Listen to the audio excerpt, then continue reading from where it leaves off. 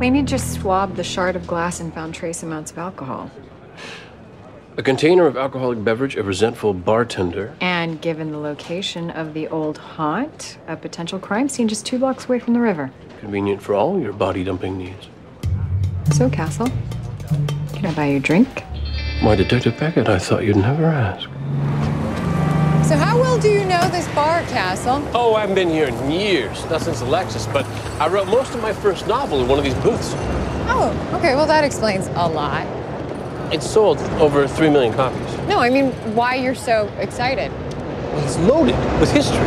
First as a blacksmith, then as a bordello. It only became a bar during Prohibition as a speakeasy, and it was one of the best. I swear you can still feel the vibration of every notorious episode of glamour and debauchery in its walls. Oh, easy, Castle. It's just a bar. No, TJ McChucklenuts is just a bar. The old haunt is the last of a dying breed. Proud institutions standing up to ruthless gentrification. It's a classic. What are you doing? Well, I'm not going to get much out of Brian looking like a cop. Undercover. I like it. You might want to pop one more button just in case.